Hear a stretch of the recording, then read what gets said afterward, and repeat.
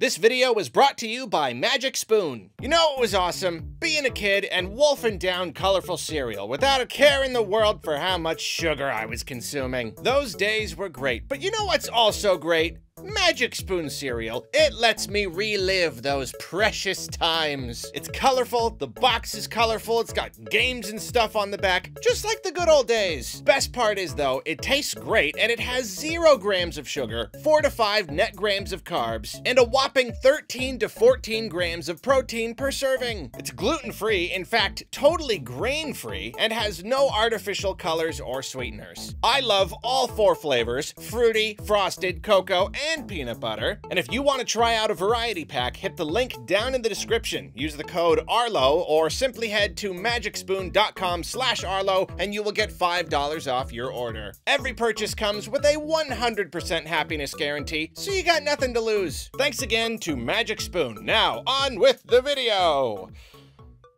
Okay, if I had to choose a favorite flavor, I'd say frosted. Fruity. Yeah, frosted. Maybe peanut butter. What? My friends, we finally have it. We have it, and by it, I mean Tears of the Kingdom's thing. The thing, you know, the thing. I'm actually mad. I'm a little bit mad here because I had an idea for a video, been looking at the marketing, and it's been really weird, and we all know it's been weird, and they've been really secretive about it, and it's gotten even weirder, and I've said, like, I'm okay with it because I like surprises. I don't mind they didn't want to reveal a lot, but it was still getting weird. You know, on Twitter, they just kept showing us, like, Breath of the Wild stuff. Like, they're advertising their game by showing us the previous game, and it was getting weird. And I really wanted to do a video about that specifically, but how, like, there's something they're not showing us. You know, it's either this game is going to be really disappointing and there's nothing to show and that's why they're not showing it, or there is some large element of the game that we still don't know yet. That seemed more likely, and it was just something really dramatically big. To give us some kind of reason why they would be so weird and stingy about footage, and I wanted to do a video about that, but then I got sick. I know I get sick a lot. Why do you always get sick, Arlo? It's a whole bunch of stuff not worth going into, but I had a throat infection, and then it doesn't matter, I'm not gonna talk about it. The point is, I got sick and I couldn't do the video, and then I was like, this is the week I'm gonna do it. Monday, boom, nope, sorry. This is happening. They're revealing it, and they did it. Too late. Oh well, though, because the point is, we have it. We finally have the thing. I don't know why they've been so secretive about this. I really don't know why. The last trailer we got at the last Direct, that should have just been it. I mean, like, maybe they really wanted to reveal it in a gameplay reveal and not a trailer so that we would better understand it. Then they should have given us this before the Direct. So give us a big, I don't know, it's just... It's weird. I don't know why they waited until now, so close to release, to tell us what the selling point is. The reason you want to get this game instead of just playing the previous game. Why'd they wait this long? I do not know. I do not know. No idea. But at least now we finally have it. I really was not sure I wanted to watch this thing. I argued with myself a whole lot. In the end, I thought, okay, I mean, like, you know, people told me it's not like, you know, it's not a big story thing or whatever. Everyone's going to be talking about it. I'm not going to be able to avoid it. It's not like a detail that I can go in. I'm not going to not be on Twitter. This is my job. So I watched it. You can stick stuff together. That's the thing. That's the thing, is you can stick stuff together now. It really boils down to that. You can take objects and stick them together.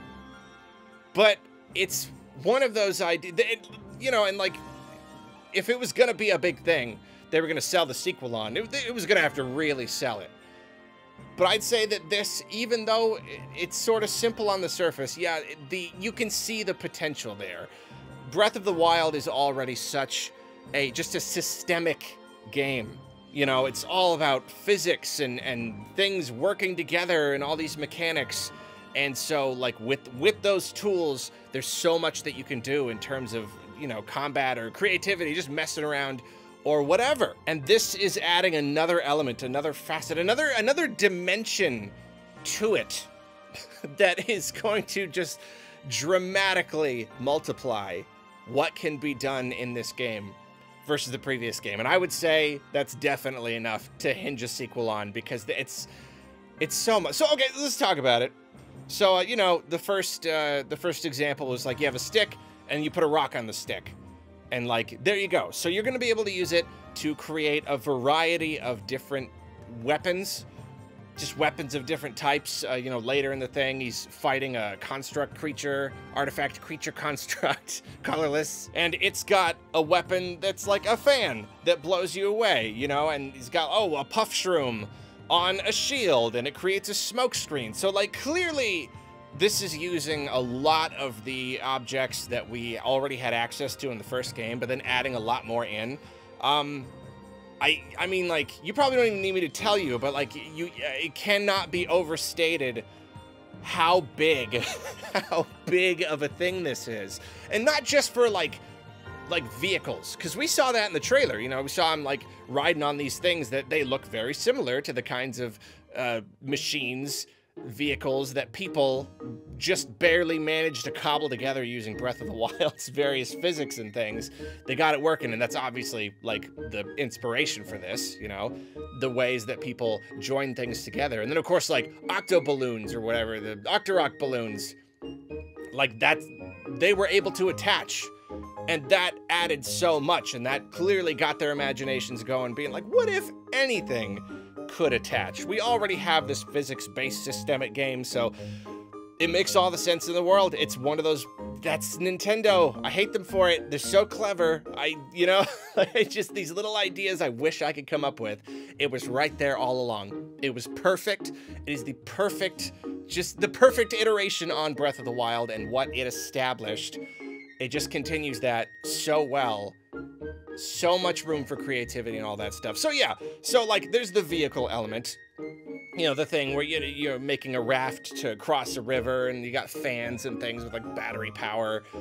You know, that's gonna be a big thing. I'm sure I'm gonna spend hours making these crafts that then just like topple over right before I get to the top of the mountain. Just dramatically break and kill me. And I can't wait for that. I really can't wait for that. But then, of course, in combat, like, no, I mean, like, you just picked up a spear and put it on the end of a stick. Now he's got, like, a mega long thing. I don't know, like, what the limits are when you're making a weapon. Is there a limit to how many things you could put together? Wow, who knows? But there's so much you can do with that. And one very super ultra mega champion, no way, exciting thing, attaching a Keese eyeball to an arrow, turning it into a homing arrow. So like, that's cool. That already seems like pretty overpowered. Yeah, people are gonna be like farming Keese like crazy just to get their precious eyeballs. I feel sorry for Keese. But like, no, the fact that you can attach many different things to your arrows, that's essentially a way of crafting arrows. And that was something that was weirdly missing. I mean, I've gone on about this, did a big old review about it. Crafting is something that was weirdly missing in the first game. It felt like it was supposed to be there. They give us all of these enemy parts and raw materials that look like, yeah, like, why can't I make a fire arrow out of like a ruby, which is like, has fire magic in it, and like a flint or something with my arrow? You just couldn't. But now you basically can, at least with arrows. We still don't know about weapons. At least with arrows, you can craft different stuff, like attach it to the arrows, basically crafting your own arrows. So that's great. That gives us a thing to do with at least some amount of materials that we gather. So that's great. Just want stuff to do with the materials. Why did you include the materials if we can't do more stuff with it? But it's giving me hope for the idea of crafting weapons. Or at least, you know, this game's version of crafting. You're not going into a menu and hitting craft with these ingredients, these materials. It's more like you're just sticking stuff together. But that's good because it's intuitive. It's like their cooking system in the first game. You know, you don't go into a menu and select your ingredients. You literally just pick them all up, you put them in your arms, you dump them in a pot. And so, yeah, like, this is perfect. And this is giving me hope for the idea of doing more. Because he was even saying, like, oh, yeah, in the first game, you mostly just get better and better weapons by just picking them up from enemies that you kill. But in this one, you can make them. And it shows you only making them out of things like in your environment, you know, like a stick and a rock, or a stick and a dropped spear, or a weird fan thing. But like, easily, it sounds like you can probably use other things too. At the same time, if you don't have like a deeper crafting system, if you're just sticking stuff together, I can't just take a sword and stick a ruby onto it and have a fire sword. Maybe you can. Maybe if you stick in the right spot. I don't know. Point is though, I have high hopes for it because the weapon system, it was a problem. I mean, it was just kind of, it was a little underwhelming to just kind of like, I don't know, they just start dropping better stuff, and so that's how you get stronger, is enemies just drop better stuff. It's like, that's lame. I don't know, I'd read, like, but this is like, no, you collect better materials, and you stick them together, and you get better stuff like that. We don't know how it's gonna go. Clearly, weapon durability is still gonna be a thing. I know that is a very big sore spot for a lot of people. But I am gonna be so much more okay with it. Like, I better understand not being okay with it in the first game, but if there is a crafting element and the whole thing is like gathering materials to make things, like, I totally get why durability would be a part of that, you know? Like, you're spending resources to make a thing, but you don't get to just keep that thing forever. It's all about spending resources, and that keeps you moving, keeps you gathering and collecting and killing monsters for their parts and stuff, as long as you're using those parts. You're not just amassing them in your inventory and then, oh yeah, that cool sword you picked up, it's gonna break. I feel like it is such a better marrying of the concepts of, it's like, yeah, of course, I mean, like with any survival game or anything, it's just like, yeah, I use these things to make this thing, but then like it's gonna run out. I'm not gonna just keep it forever. Then I would craft a couple times and then I'm done crafting forever because I just have the best stuff that I crafted, you know? I mean, I know there's plenty of games that have crafting and don't have durability. This is a way deeper discussion than we can do right now. But durability is definitely here to stay, and I can see it. I can get it. This whole thing, it just makes a lot of sense. And I'm really, really excited. It's another game though. We're getting into like Minecraft territory where you've got so many options that I'm overwhelmed by them. And I'm like, yeah, I wish I were younger. I wish I was still a teenager and I had all the time in the world and the attention to just give to this and play with it forever. I don't know. Once it gets too deep and too creative, like I can play a game for a long time if it's like a lot of objectives, you know, the first game, you just run around. But if it's like using your brain power to use these deep mechanics and just like, I'm gonna try a little bit and the thing that I make is gonna look stupid, and then I'm just gonna be like, I don't have time for this. So I don't actually know where I am. I'm sure to a degree, especially when it comes to making weapons, I am gonna want to engage with it. But man, it's just like, it's a lot. It is a lot, you know, like really experimenting in a lot of super weird ways in the first game. That was a little bit beyond me. This is like, is this gonna be really beyond me? I don't know. It's exciting though. It's very exciting. That like I said, it's just such a big thing. It's a simple little thing. Stick stuff together. That really is gonna make for a very special sequel. This is not like, that one thing alone is like, no, this is not just Breath of the Wild 1.5. This is adding a whole other layer that is just gonna affect the world itself. I mean, yeah, that's my thoughts on that. We got other stuff from this little gameplay thing though. I was happy to see that like basically nothing looked familiar, you know? Like anytime you're on a sky island, like those are all totally new, so that's fun. But then just like even down on the surface, just like everything looks very different. If it's using the same map, but it's very, very different. The whole topography or whatever is just like, it's just very different. I'm less worried than ever about the reused map thing, you know? And if they alter it dramatically enough, then I can appreciate that it's using the old map. It doesn't just feel cheap. It feels like, oh, but like I can see where it came from, but this totally is a new spin on it. But yeah, as always, we'll just have to wait and see on that one. We got to look at a new creature, Construct. That is really cool. You know, enemy variety was a bit lacking in the first game, and the cool thing about a Construct is that it could be anything. That it just, like, you look at that, you're like, oh, it's called a construct. They're probably gonna come in a lot of different shapes and sizes, so, like, that's cool. There's, like, no limit to, I mean, I don't want to get my hopes up. Maybe there's, like, 3 of them, but, but it could be a lot more. And then the fact that the enemies can have fused weapons, too. That means that that enemy is, yeah, like giving one a fan. Like, that means that enemy is effectively different. Or if one has, like, a way bigger reach because it has a super long spear, even just based on the stuff that he showed us in this little gameplay thing. Like, even just there, that's a lot of extra options for these enemies to have. So, you know, a moblin with a weird thing it put together that's gonna be very different to fight than a moblin with just a spear. So that's another really exciting element to really just, oh my gosh, just so much for just the variety. So that's, and I also just love weird magic robot stuff. I love it, Zelda, whenever it gets like future-y, but it's always like past, because the tech stuff was always in the past for some reason. But I love it when it does it. I love the look of it. I love the weird tech stuff. What else? We saw some new abilities. We saw the rewind ability, but we were able to glean that from the trailers. That, yeah, you point at a thing and you rewind it and it just goes backwards. So you can use a falling rock to ride it back up to, like, we've seen that. It is very cool. That is going to add a lot to just the game. I don't know if we're having it on top of all of the old runes or what, but that's cool. Then we saw the Ascend ability, where if you have a ceiling over you, you can just like shoot up and just like, you could just go through the ceiling. That's weird. It's weird.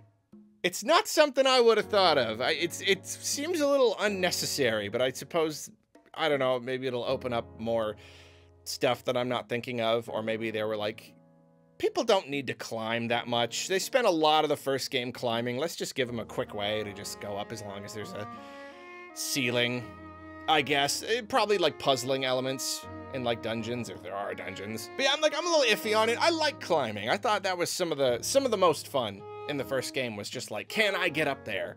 But now it's like, oh, there's a cave. I can just shoot to the top. It's weird. It's a little bit weird. Yeah, I don't know.